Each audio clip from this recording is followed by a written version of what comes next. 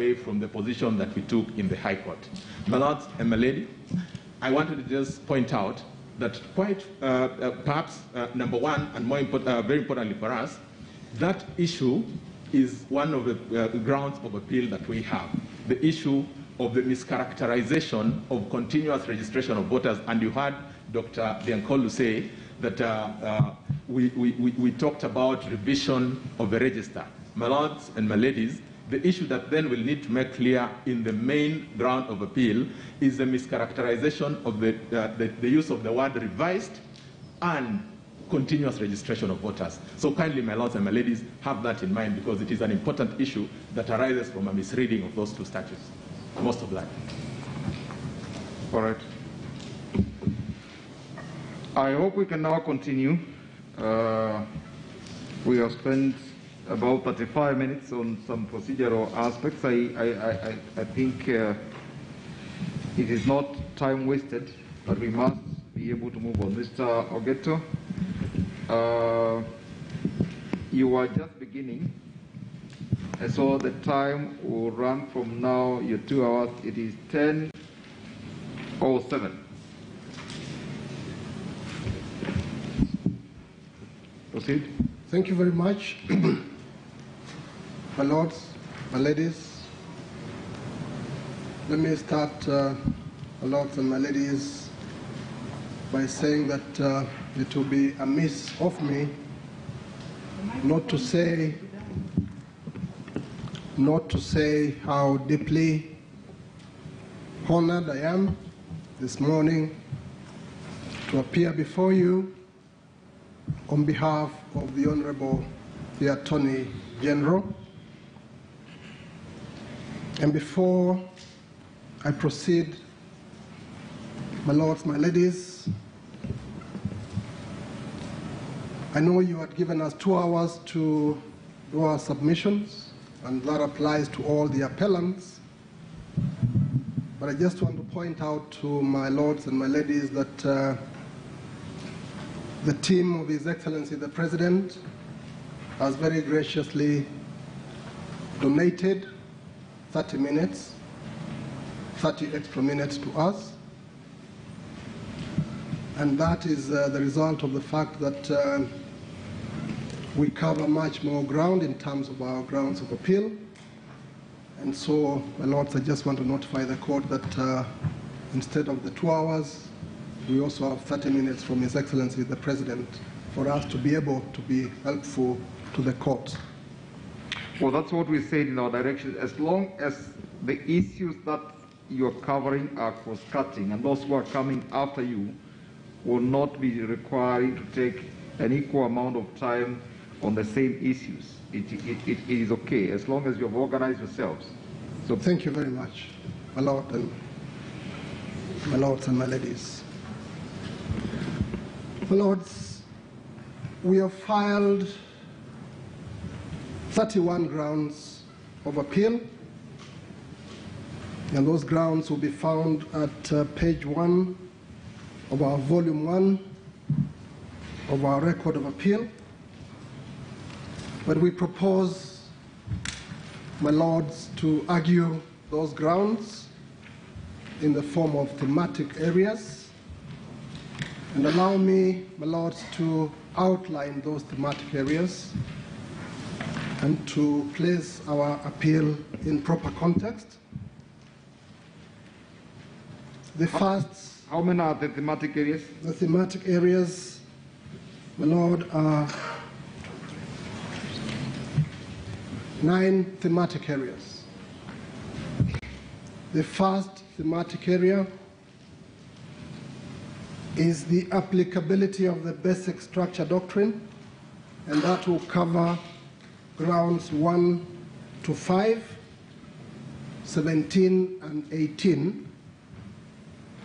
The second thematic area will be the constitutional remit of popular initiative and the question of public participation, grounds 7 to 17. The third thematic area, my lords, my ladies, the creation of additional constituencies, ground 24. The question of presidential immunity, the fourth thematic area. That will cover grounds 19 to 23. The fifth thematic area, the quorum of the Independent Electoral and Boundaries Commission, grounds 25 and 26. The sixth thematic area, adequacy of legal infrastructure to support signature verification, grounds 27 to 29. Yes. The seventh thematic area is the single or multiple referendum questions, ground 31. The issue of voter registration as relates to holding of a referendum will be the next one. And finally, and that will cover ground 30.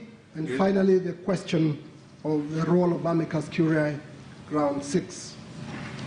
All right, start with the number one, the applicability of basic structure doctrine. My Lords, the way we want to do that is that my colleagues will handle each of those thematic areas. Right.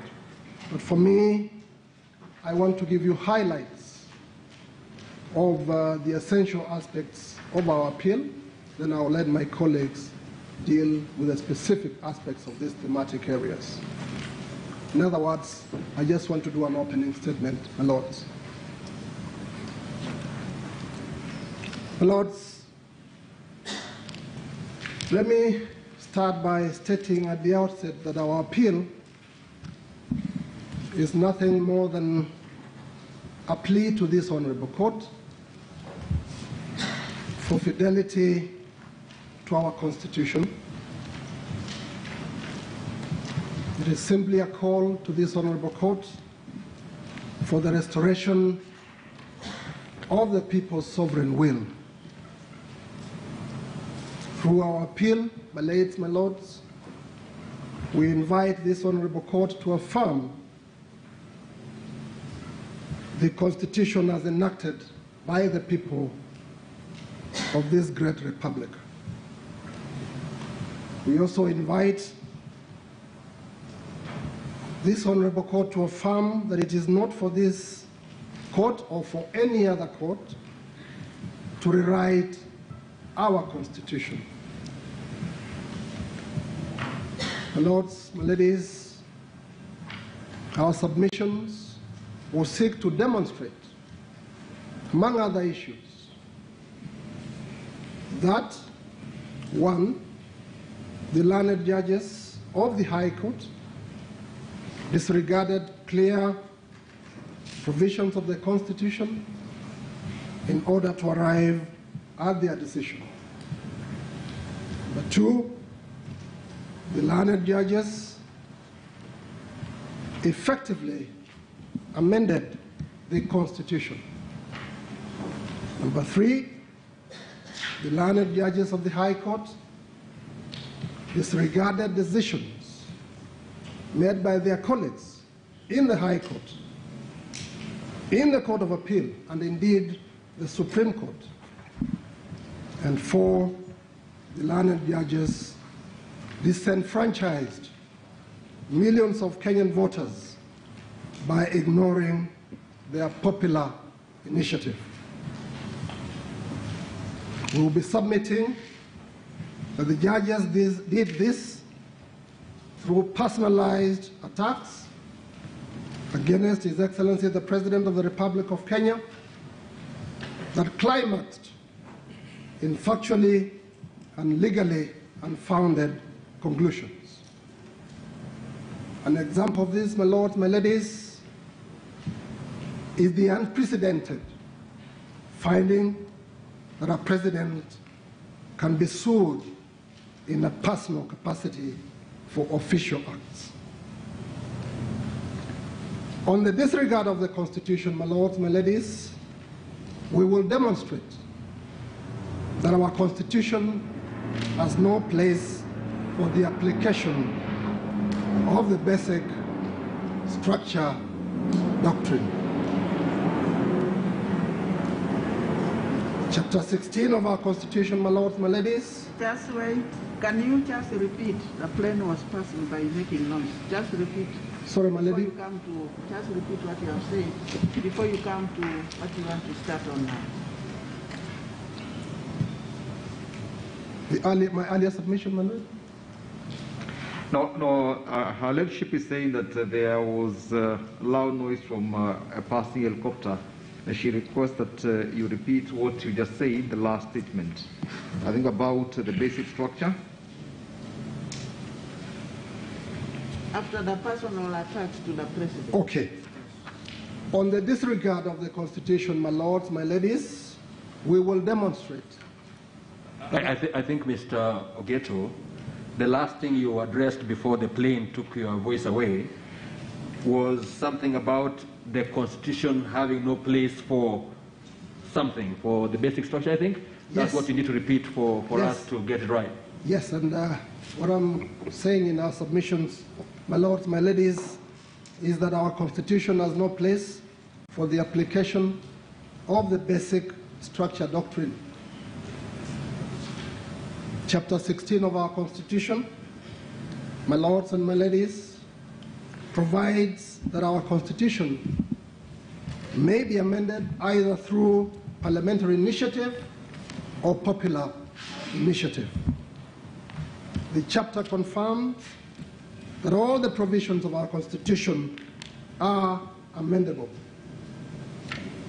Articles 255 and 257 in Chapter 16 direct us in very clear detail how the Constitution may be amended. The provisions, my lords, my ladies, tell us which amendments require a referendum and those that do not require a referendum. The provisions prescribe the majorities required in either House of Parliament to pass an amendment. They also guide us on the majorities required to pass an amendment in a referendum. We submit, my lords, my ladies, that there is no limitation to this amendment power. Our Constitution, in other words, is self-contained.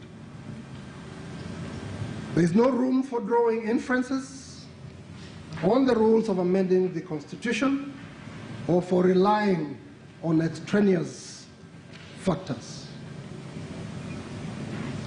There is no mention in our Constitution of an amendable or eternal clauses in our Constitution. The learned judges themselves admitted as much in paragraph 473 of their judgment when they noted, and I quote, "To be sure, there is no clause in the Constitution that explicitly makes any article in the Constitution unamendable." End of quote.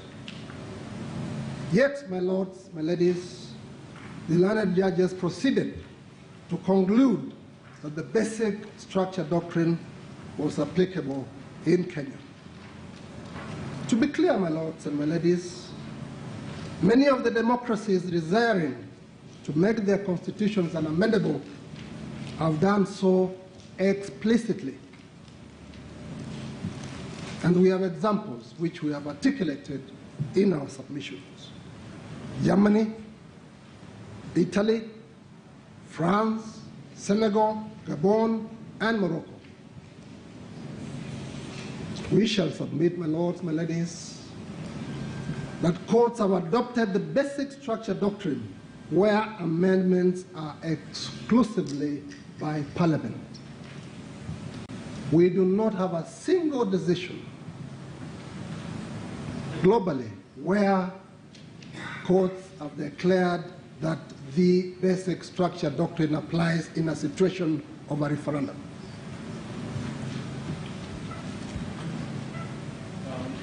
Perhaps, Mr. Ogeto, when you get to the meat of that, you might want to address the issue of Colombia when you get to the meat later on.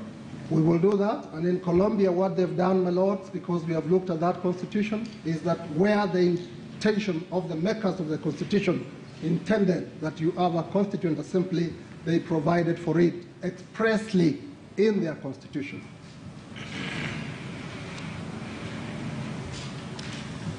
We shall demonstrate that the people of Kenya consciously and deliberately avoided the basic structure doctrine.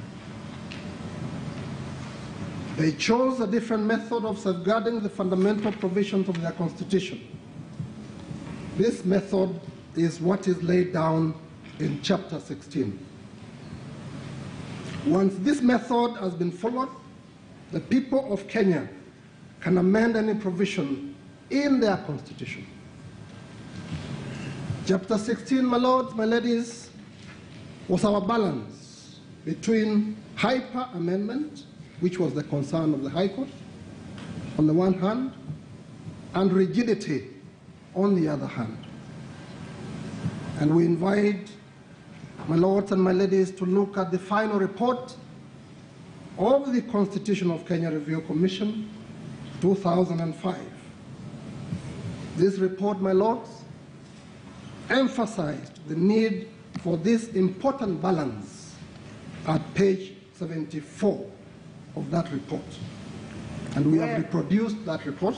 Yeah, where is it contained in the record of appeal, please? It is contained at page 12 of the amended case digest and pages 49 to 51 of the appellant's abridged bundle of authorities.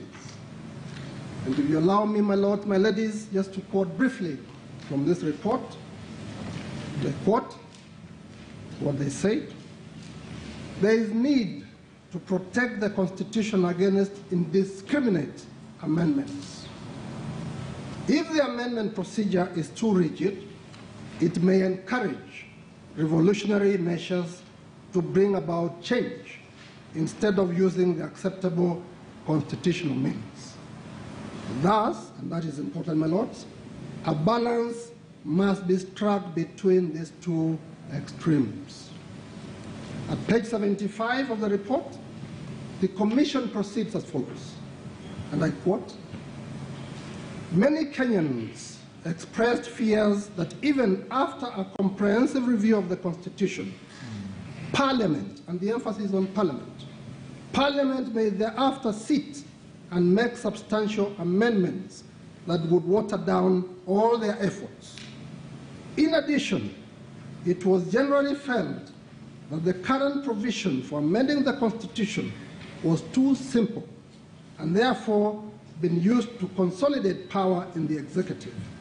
The people, therefore, wanted fairly rigid arrangement, the amendment of which would require their participation in some form. This is what the CKRC report says. On this basis, my lords, my ladies, at page 76 of that report, there was a recommendation for a distinction in the amendment procedures for entrenched provisions and non-entrenched provisions. And my lords, my ladies, this distinction in the CKRC report is exactly what is reflected in Chapter 16 of our Constitution. This chapter captures the people's concerns and aspirations with regard to the power to amend the Constitution. We submit that it balances between rigidity and amendability. There was never an intention to make certain parts of our Constitution unamendable, because if that was the case, then the makers of our Constitution would have expressly stated so in the Constitution. My lords and my ladies, we shall demonstrate that in practice, Chapter 16 has been very successful in safeguarding the Constitution against the culture of hyper-amendment. You will notice, and we have demonstrated that in our submissions, that since the promulgation of the Constitution, there have been approximately 22 failed attempts to amend it. 2 through popular initiative and 20 through parliamentary initiative. And we have detailed those in Schedule 2 to our submissions dated 8th of June 2021. On the second issue, my lords, my ladies, we shall show that the learned judges effectively purported to amend the Constitution under the guise of interpretation.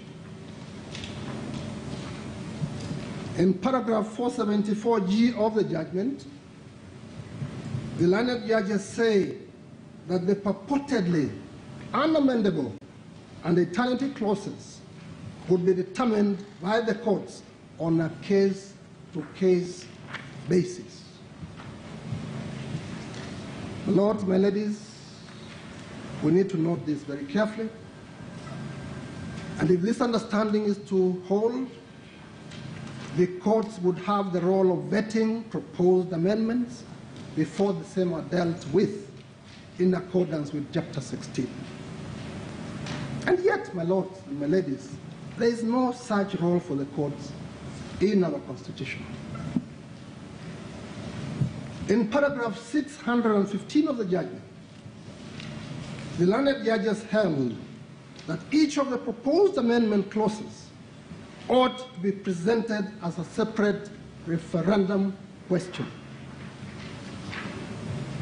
We submit, and we will provide details in our submissions, that this holding clearly contradicts Articles 257(10) of the Constitution, which identifies in very clear terms that an amendment bill as the subject matter of a referendum. In paragraph 546 of the judgment, the learned judges impose limitations on presidential immunity. This, again, we submit, my lords, my ladies, contradicts Article 143 of the Constitution, which gives a serving president absolute immunity from civil proceedings while exercising his official functions. On the third matter, my ladies and my lords, we shall show that the learned judges ignored court decisions from their own High Court, the Court of Appeal, and even the Supreme Court. In this regard, we shall point out the following. 1, the learned judges ignored decisions to the effect that Chapter 16 provides adequate means for amending the Constitution. And 2, just as illustration, the learned judges ignored a finding by the High Court that the IEBC, as currently constituted, are quorum. In paragraph 491 of the judgment, the learned judges claimed that the popular initiative mechanism is exclusively available to the private citizen, as opposed to a state organ or His Excellency the President, or more generally, the government. My ladies and my lords, we shall show that the learned judges established a non-existent dichotomy in the use of the popular initiative. And by this, the learned judges disenfranchised nearly 4 million registered voters under the pretext of nullifying alleged unconstitutional acts by His Excellency the President. Our very humble view, and with utmost respect, my lords and my ladies, is that the essence of a popular initiative is that it has to be popular by satisfying the majorities stipulated in the Constitution and nothing more. The initiative only becomes an initiative upon obtaining the endorsement of at least 1 million registered voters. The Constitution is very clear. It does not provide for the origin of a proposal to amend the Constitution through popular initiative.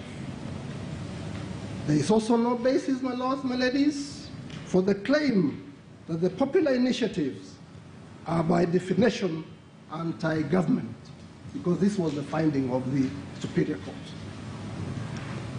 And you will notice, my lords, my ladies, that this regrettable claim resulted partly from the learned judges' reliance on Wikipedia. They resorted to Wikipedia as an authority. And for sure, Wikipedia cannot be a reliable authority for anything serious, my lords, my ladies. If you look at Wikipedia, if you do a Google search of Wikipedia, it describes itself, and I quote, the free encyclopedia that anyone can edit, end of quote.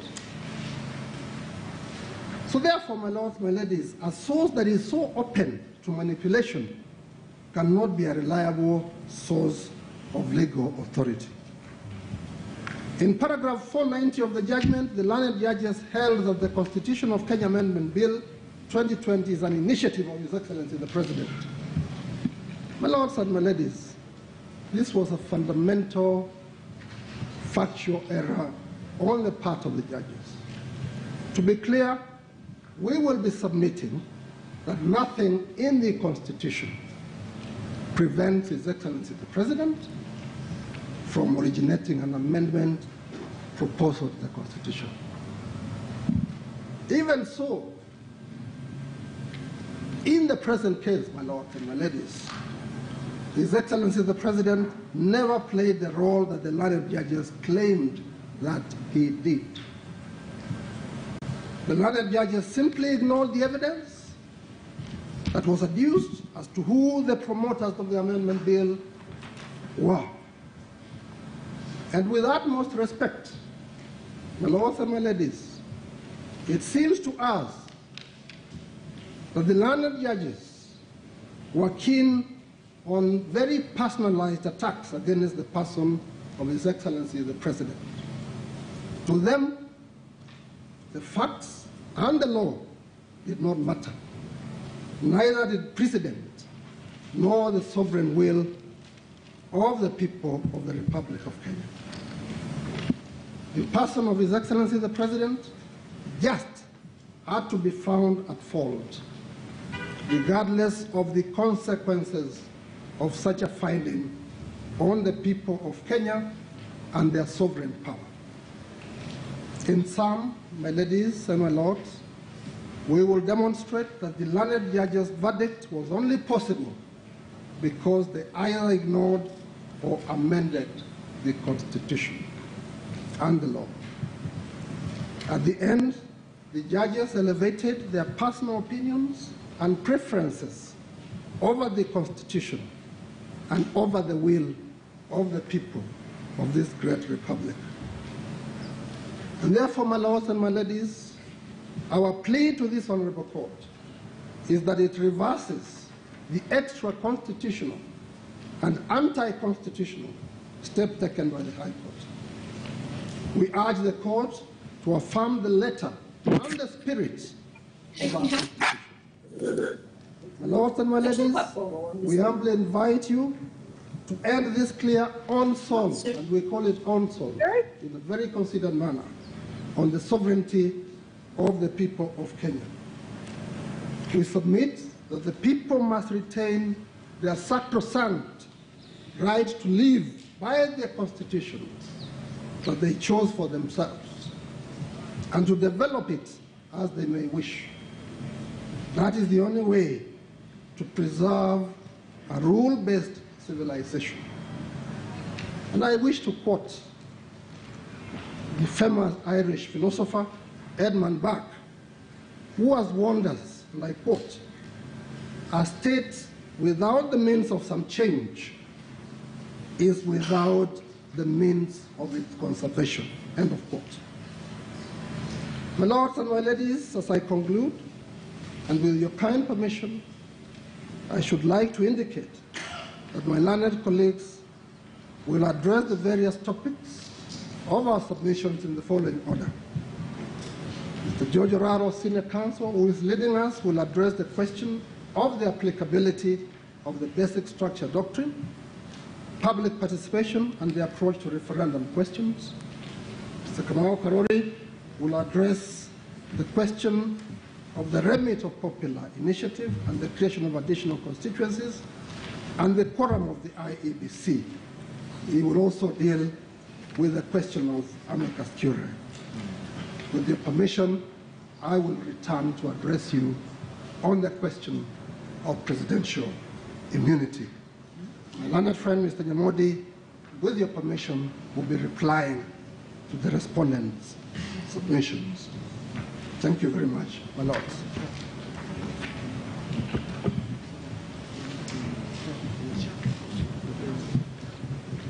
Okay.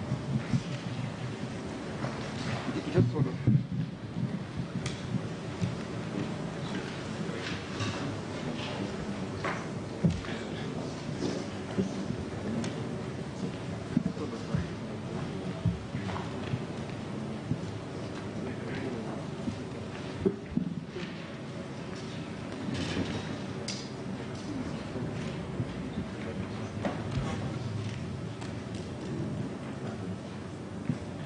Let him ask him whether we take the break now and continue.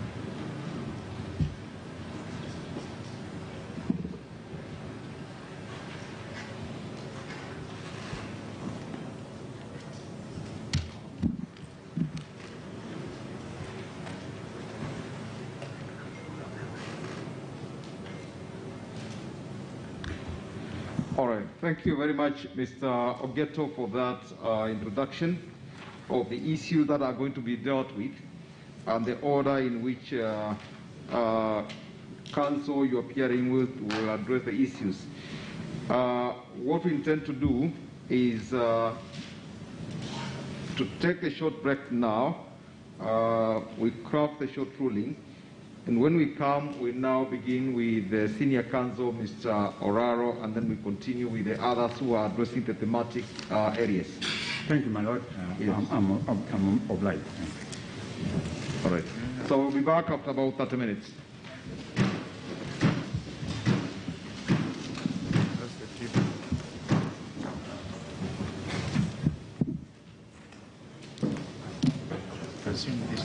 All right, so right there is the Court of Appeal, the appellate judges, the 7-judge bench, taking a short break so that they can come back. But I just needed to give you a breakdown of what has transpired in the court proceedings that started at exactly 9 a.m. Two crucial rulings that the 7-judge bench are expected to make this morning, and that is striking out 2 affidavits, responses that have been given by the IEBC and also by the BBI team. And for the IEBC, the Mithika Linturi team wants the court to strike out the evidence that has been given by the IBC in responding to their affidavit. Remember, the Mithika Linturi, Senator Mithika Linturi, the team actually of the respondents had given that's filed an application of the JLAC report that was tabled at the National Assembly and also at the Senate, and the IEBC gave a response by producing an affidavit that they had given that has to do with the Gazette notice of the continuous registration by the team of the respondents, say that that is introducing a new evidence. IEBC has never had a continuous voter registration exercise. The only registration exercise they had was back in 2018 before the Kibra by-election. After that, they've never had any continuous voter registration exercise by the IEBC through their legal team.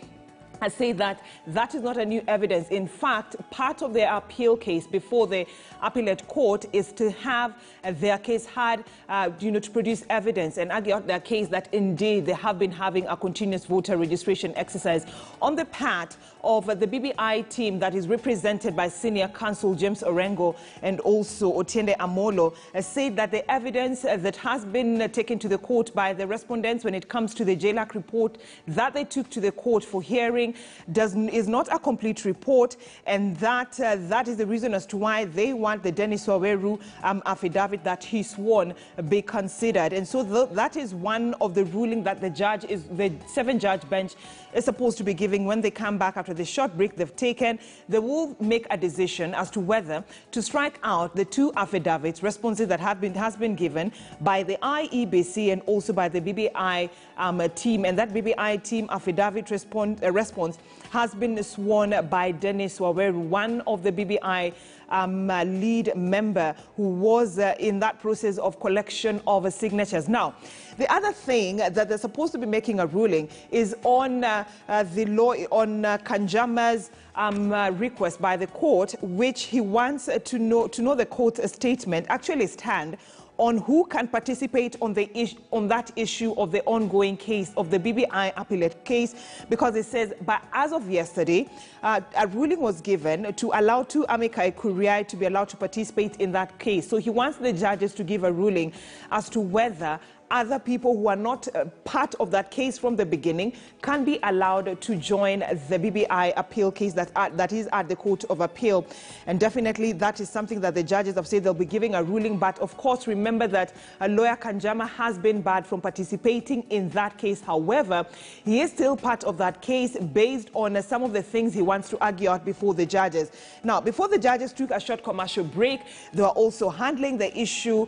They gave now the Solicitor General, that is Ogeto, who is representing the office of the Attorney General, and he has actually given down the 31 grounds of appeal that they want to argue out on the case. One of them is that he says that the High Court, the 5-judge bench that gave their ruling, that cannot rewrite the constitution of the country. He further went ahead to say that the judges disenfranchised millions of Kenyans who appended their signature on that BBI when signatures were being collected, saying that the High Court, the judges, the 5-judge bench actually disenfranchised millions of Kenyans by ignoring their popular initiative when they gave that ruling that the BBI process is null, unconstitutional, and cannot go ahead. It further goes ahead to say that some of the pronouncements, the ruling that was given by the judges, were personal, what he has termed as personal attacks to the president, and that is something that they'll be arguing out before the judges when they come back. And also he says that a parliamentary initiative, definitely when one wants to change a constitution, it is in the constitution, public knowledge, that the changing of the constitution can either be through a parliamentary or a popular initiative when one wants to amend the constitution. And that's in connection with what the judges had said, the Constitutional Court, the High Court, when they gave their ruling that the president does not have any right to start an initiative actually the president cannot start an initiative of amending the constitution. So that is one of the other reasons as to they gave when they were saying that this whole process of amending the constitution is null and void. So 2 critical rulings, just to remind you, that are supposed to be actually given, and that has to do with the 2 affidavits as evidence, the 2 affidavits that has been given by the BBI team and also by the IEBC in response to an affidavit that has been given, that has actually been tabled at the court by one of the respondents who has actually tabled the JLAC report. The JLAC report that was tabled at the floor of the National Assembly and also at the Senate. And the BBI team has said that the JLAC report that has been tabled before the court as a part of the argument that will be used by one of the respondents is not a complete report, and they're not trying to introduce any evidence as argued by one of the respondents. And also the other ruling that the judges have to give is whether to also strike out IEBC's response to that JLAC report affidavit that they've actually given out their Gazette notice saying that they have been doing a continuous voter registration exercise. But the respondent says that these two affidavits as responses that have been given by the Team IEBC, Team BBI team is just as a way of trying to introduce new evidence, and the court should not allow that. And the other ruling they're supposed to give is on lawyer Kanjama's request. He wants the judges to make it clear as to whether people who are not party to this case from the beginning, when it began at the High Court and also when it went to the Court of Appeal, can be allowed to be part of that team. Remember, so far, two senior lecturers, law lecturers of the university have been allowed to be part of the court proceeding, but just as amicus curiae, meaning friends of the court. So that is something that lawyer Kanjama wants to be made very clear. And lastly, we had Muthomi Thiankuli, one of the lawyers for the appellate for the respondents, who was also saying that the argument by the IEBC to introduce their Gazette notice of 2018 should be struck out, because the last time, his argument before the 7-judge bench is that the last time IEBC did a continuous voter registration was back in 2018 before the Kihara by-election, and after that they've never had any continuous voter registration. And so by the IEBC pleaded with the judges, telling them, you know what, that is something that we want to argue out before the case, that as much as there is an argument that we never had, we've not had a continuous voter registration, we want to prove to the 7-judge bench that our evidence has to be taken, that we've indeed been doing a continuous voter registration exercise, apart from the one that was conducted back in 2018 before the Kihara by-election. Bringing us to the end of KTN News Center. However, it is not the end of that continuing hearing of the BBI appeal case at the Court of Appeal. That hearing is actually happening at the Court of Appeal, and all legal minds are there to argue out their case. You know, the legal mind that is representing Honorable Raila Odinga, President Uhuru Kenyatta, a legal mind is representing the Office of the Attorney General, the IEBC, and also the respondents. And we've seen also within the respondent team, we've seen the likes of Honorable Martha Karua, and we've also seen Nelson Harvey and his team. We've also seen Haminwa, Senior Counsel Haminwa and his team also, and Muthomi Thiankuli representing the team of the respondents. It is such a heavy time, you know, for the judges just to try and listen keenly to what these legal minds are telling them. The hearings have begun today. It will end on Friday, the 2nd of July, before they make that crucial ruling to tell Kenyans whether they will uphold the ruling of the High Court of the 5-judge bench that said that process to amend the Constitution is null and void, or whether it will go towards the favor of the president and also his person that he always called as his brother, ODM party leader Raila Odinga. So I leave you with that court proceeding that is about to come back, because for right now they've taken a short commercial break. It is going to be a busy day here on KTN News as we try to give you the full live coverage only the best way we can through our colleagues who are located at the Court of Appeal here in Nairobi. From me and the entire team here at KTN News Center, and also my colleagues on the ground at the Court of Appeal, who's ensure that we give you the live coverage as to what is transpiring at the court when it began in the morning. I'd like to say asante sana. I see you again tomorrow, same time, same place. But then my colleagues are up next. Actually, that should be happening on KTN Home. I was about to say you